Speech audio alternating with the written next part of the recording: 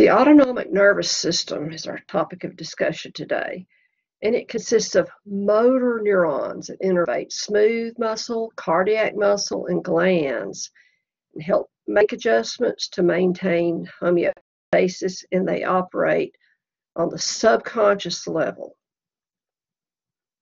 also called involuntary or general visceral motor system.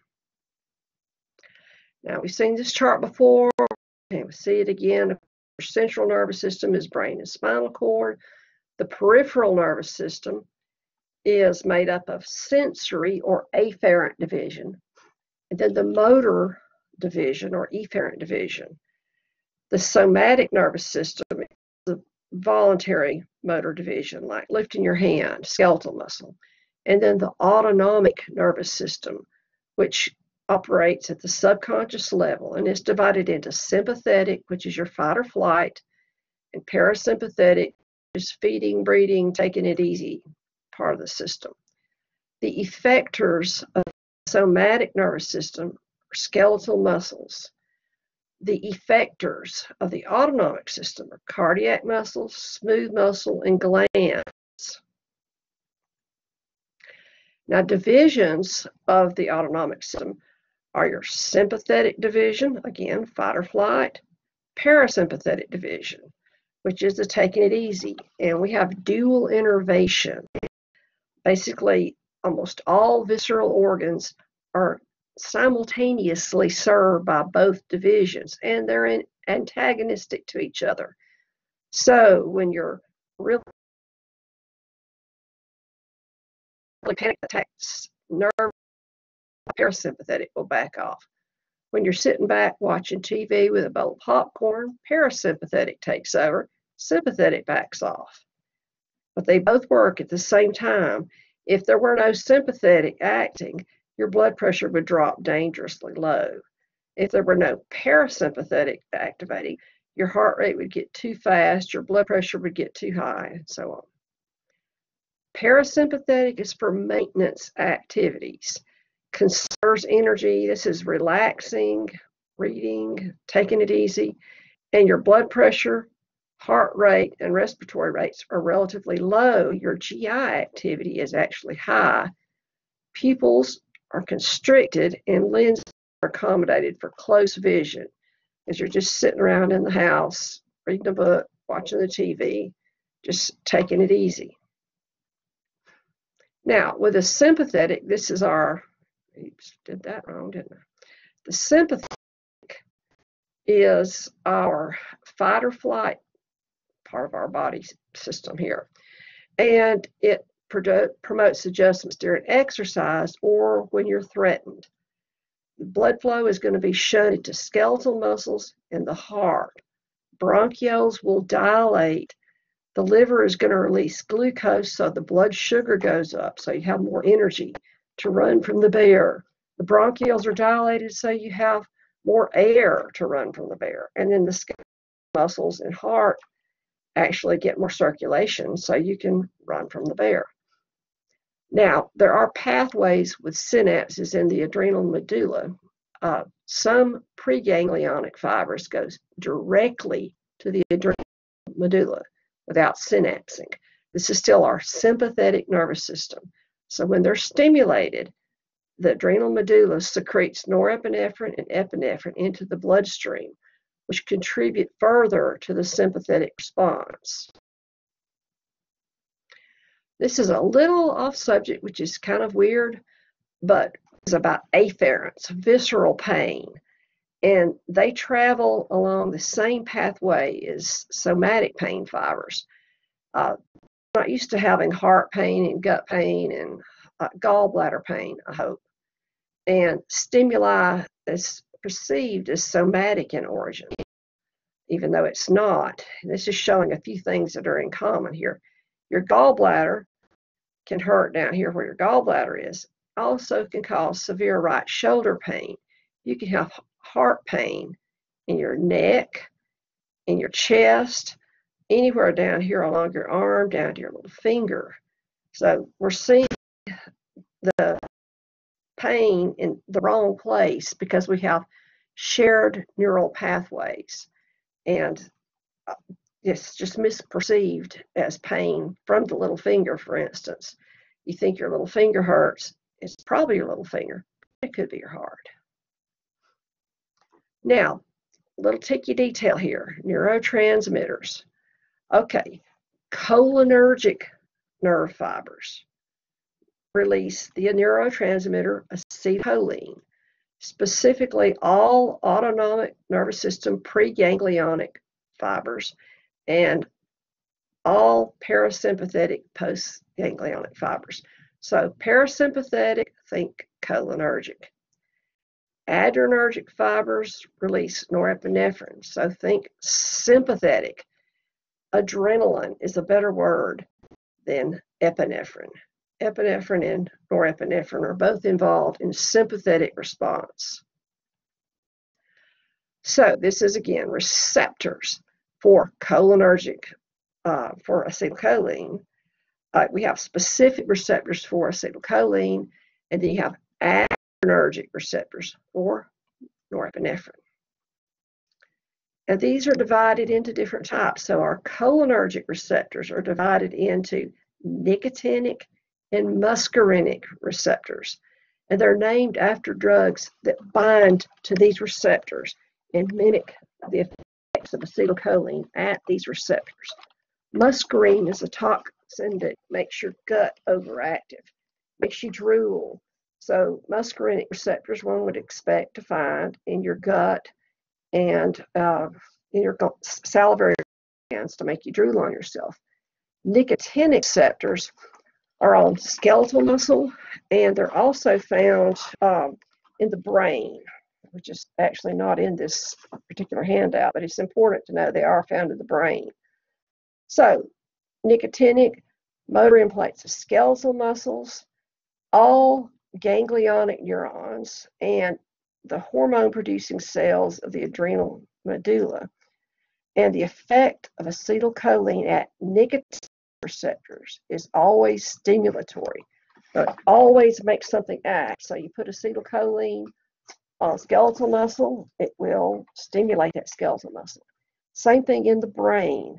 And you probably already knew that, I would assume that everybody knows that nicotine causes stimulation in the brain, otherwise people wouldn't take it.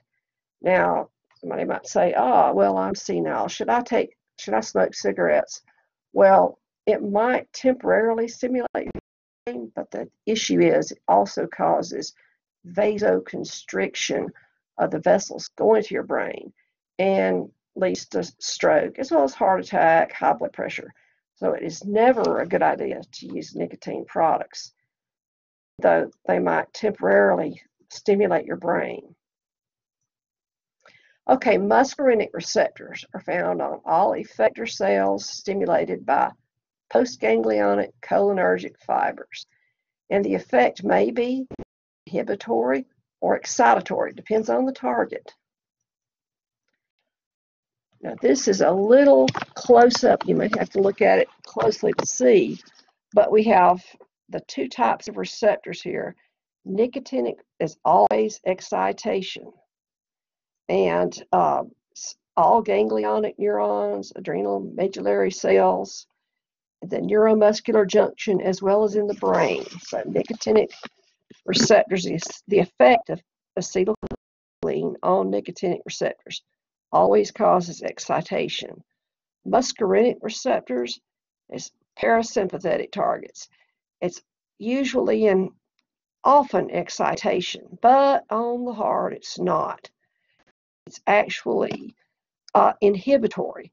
So acetylcholine on the heart slows that heart down.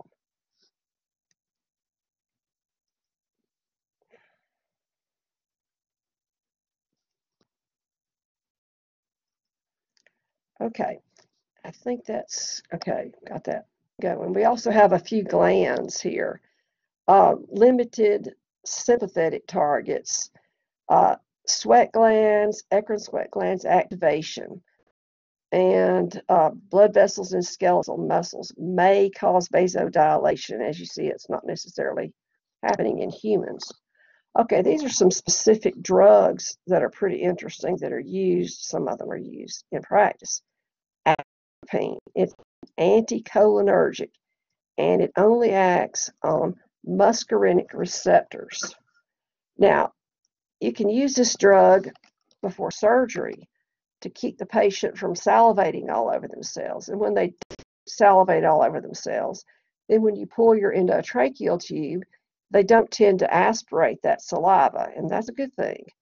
It's also nice if they don't salivate all over your feet. Also, it's used to dilate the pupils for examination. Atropine is also used as an antidote for specific toxins, such as sarin gas. If you have sarin toxicosis, you have a breakdown of acetylcholine is not taking place. It's a sarin gas is an acetylcholinesterase inhibitor. So therefore, you have too much acetylcholine. So let's look at the overall picture. Okay, what's going to happen to your guts? They're going to be wild. So it's called crap your drawers. You'll be salivating all over your cells. The pupils will be pinpoint because you have the sarin is going to cause acetylcholine, is going to cause constriction of the pupils. Muscles, because sarin gas is going to leave more acetylcholine, and that's going to affect both muscarinic and nicotinic receptors. And it will actually cause seizures, and death is either due to slow heart rate or seizure of respiration, seizure of the respiration muscles. Atropine is not going to affect necessarily the seizure so much, but it is going to keep the heart from stopping. It's going to stop some of the life-threatening muscarinic effects. Okay, neostigmine is not available in the market in the USA. Last I read, it's not been long. Pyridostigmine is used for myasthenia gravis. It is an acetylcholinesterase inhibitor. And if you recall from last semester, myasthenia gravis is a disease, it's an autoimmune disease in which a person produces antibodies to acetylcholine receptors. And much like you treat depression by keeping more serotonin in the synapse, well, you can treat myasthenia gravis by having acetylcholine in the synapse or the neuromuscular junction specifically. Pyridostigmine does not cross the blood-brain barrier, so it's not going to make people nervous like it does, like the senility drugs, the memory loss drugs like Aricept do. But it will have other side effects until the patient gets used to this. Gastrointestinal issues, low heart rate, and then they acclimate to it, much like one acclimates to smoke cigarettes. But it is given also to military troops that might be exposed to sarin gas because it helps build up a tolerance for acetylcholinesterase inhibitors. Okay, now we got adrenergic receptors. Remember, adrenaline, epinephrine. Okay, so two types, alpha receptors, and they have subtypes 1 and 2, and then beta receptors 1, 2, and 3. And the effects of norepinephrine depend on which subclass of receptor is going to dominate in a particular target organ. We have a very small writing again here. Okay, beta 1 receptors affect the heart, and they increase the rate and strength of contraction. Beta 2 receptors act more on the lungs and cause dilation of the bronchioles. So that's the big thing here. Okay, beta 3 receptors act on adipose tissue, and they stimulate lipolysis by fat cells. And that's no doubt to release energy so that you can actually run from the bear. Hasn't worked out real well to get stressed out and make one lose weight because of other hormonal issues. Okay, now alpha receptors, they service blood vessels and the general overall systemic blood vessels. are constricted. So therefore, alpha norepinephrine or alpha epinephrine receptors, alpha 1, are going to receive this epinephrine or norepinephrine, cause vasoconstriction, increase blood pressure, also dilate the pupils. And we also have alpha 2 receptors, which inhibit insulin secretion by the pancreas and promote blood clotting. Okay, drugs, beta blockers. The most common beta blocker is propranolol or Inderal. Now, they attach to beta 1 and beta 2 receptors and block the effect of it. So, if they attach to, if you have a blocker for just beta 1 receptors, then you're going to slow that heart rate down, decrease the force and rate of contraction, and therefore lower blood pressure. However, if you give propranolol to someone with asthma, you're going to block this dilation that happens with beta 2 receptors of the bronchioles. I call a generalized beta blocker asthma in a pill. It will give you asthma. If you don't already have it, you can get it from that. I'm trying to write asthma with this thing, but it doesn't work well. Write it down yourself.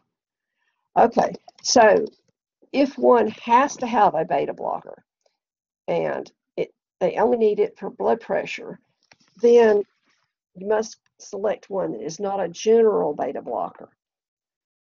Also mentioned beta blockers block epinephrine receptors that make you sweat, your face turn red, and you have a panic attack when giving a speech. Therefore, propranolol is actually used as a drug to help you with stage fright. So if you have to give a speech, your doctor may choose to prescribe propranolol. Take a couple of them before your speech, and your face doesn't turn red, and you aren't covered with sweat, and your heart's not pounding so fast that you feel like you're dying. Of course, you might feel like you can't breathe, but it's just a short speech. Okay, now, alpha receptors. Okay, alpha epinephrine receptors cause vasoconstriction. So alpha receptors actually cause vasodilation, alpha blockers, to lower blood pressure.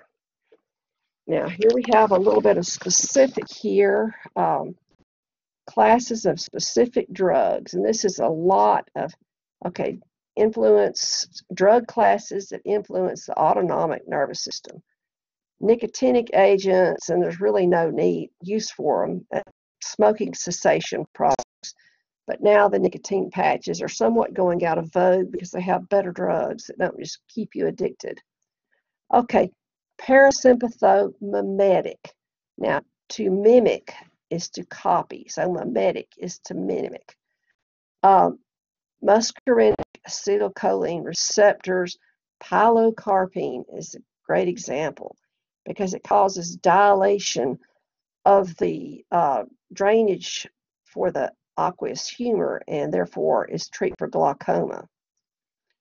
Okay, this is also a drug that's influenced with bladder contraction for difficult urination. Acetylcholinesterase inhibitors. Receptors, they don't bind to any receptor, they just allow acetylcholine to stay in the synapses longer. And again, we have an eostigmine, which is not available. It's pyridostigmine is available now. And this is for treatment of myasthenia gravis. It's also used in our military troops to prevent them or to give them some degree of resistance to sarin gas. Sarin gas, and there are other toxins that are similar, chemical warfare agents, they act as acetylcholinesterase inhibitors. It also says similar to widely used insecticides. So if you see a patient come out and their history, always take a history. their history is we just sprayed for bugs ourselves, and we did a great job. We killed the bugs, and they used a very highly toxic drug that's only labeled for use by professionals, and they didn't know what they were doing, and they themselves. You'll see them salivating because it's an acetylcholinesterase inhibitor, so they'll be salivating. They'll have gut cramps. Their heart rate will be low, and their pupils will be constricted. And we're going to give atropine for an antidote to that. Okay, sympathomimetic, again, to mimic a sympathetic nervous system. Adrenergic receptors, albuterol acts on beta-2 receptors in the lungs. So that's your inhaler that dilates your bronchioles when you can't breathe because you have asthma. Phenylephrine is for colds, nasal decongestant. It actually binds to alpha-1 receptors in the nose. This is a nose spray. You spray it, and it causes vasoconstriction and takes the swelling in your nose down. Sympatholytic, to lyse, to cut, acts on adrenergic receptors and decreases sympathetic activity by blocking adrenergic receptors or inhibiting norepinephrine release. Basically, the only one they have here mentioned is propranolol. It's a beta blocker. And I just want to remind you, if you use propranolol, it will lower your blood pressure, your heart rate. It will also can cause constriction of the bronchioles. And I mentioned stage fright, but what I didn't mention is chronic use of propranolol has been associated with depression. So it's not really the best drug to give for your depression patients. Okay, now interactions of the autonomic nervous system. The visceral organs are going to have dual innervation. It's always a dynamic antagonism. So you get precise control of visceral activity. Sympathetic division increases heart and respiratory rate, inhibits digestion and elimination. Parasympathetic division increases heart and respiratory rates and allows for digestion and discarding of waste. And they're constantly opposing each other to keep things just right, so you don't have it too hot or too cold or too fast or too slow. It's just right. Sympathetic tone is essential to keep your blood pressure up enough so that you don't just drop dead. Now, alpha blocker drugs can be used to take out this sympathetic tone and cause vasodilation and or decreased blood pressure. Clonidine comes to mind. I think that may be later in the notes. Okay, parasympathetic tone keeps your heart rate slow, keeps your digestive and urinary tracts up and running. Sympathetic division can override the effects of these in times of stress because we really don't care about digesting our food when we're running from a bear. And one hopes we don't have to stop or pee or poo when running from the bear. And if you block the parasympathetic response, you can actually get the equivalent of a sympathetic response. Now, and again, they're both sympathetic and parasympathetic are moving together cooperatively. So parasympathetic fibers, this is one particular parasympathetic and sympathetic effect. Parasympathetic fibers cause vasodilation in the penis and giving it erection. Sympathetic fibers are responsible for the ejaculation. Now, sympathetic can cause an entire body sympathetic response. And I think we mentioned in class that the Viagra, Cialis, there's some other, I'm afraid I'm not up on my, I've never had a patient come to me wanting drugs to help them achieve erection. My dogs and kitties seem to do that quite well.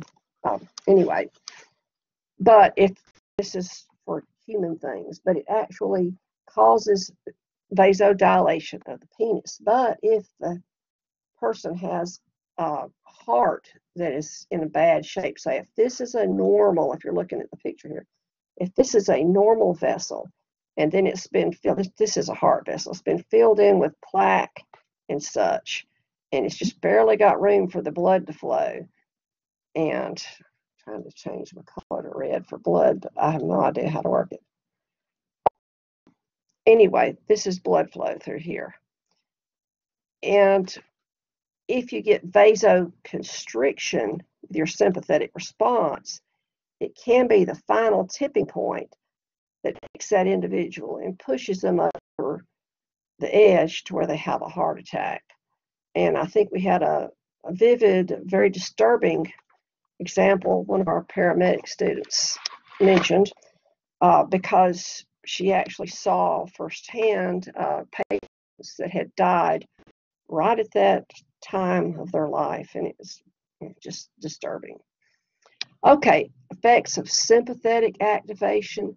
Sympathetic activation is going to be longer because norepinephrine and epinephrine are inactivated slowly. Acetylcholine, it's inactivated just as fast as you can imagine because acetylcholinesterase gets rid of it right away. Epinephrine and norepinephrine are released to the bloodstream, and they stay there until they're destroyed by the liver. And you keep this in mind and know it, because a panic attack is going to cause, you're going to keep the panic attack a while until the epinephrine is cleared. Now, control of the autonomic nervous system. The hypothalamus is the main integrative center of the autonomic nervous system.